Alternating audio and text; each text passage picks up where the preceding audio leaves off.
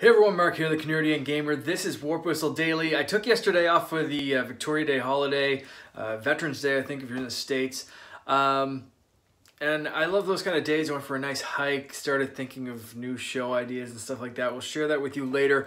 But right now I want to focus on the Warp Whistle podcast. We hit episode 150 on Sunday, and so many people from the Facebook group and the community and the Discord group came out to share the live show with us and to comment and interact, and it was so much fun. It was a blast. I want to do more live shows. I'm hoping that Colin is now convinced that the live shows are fun.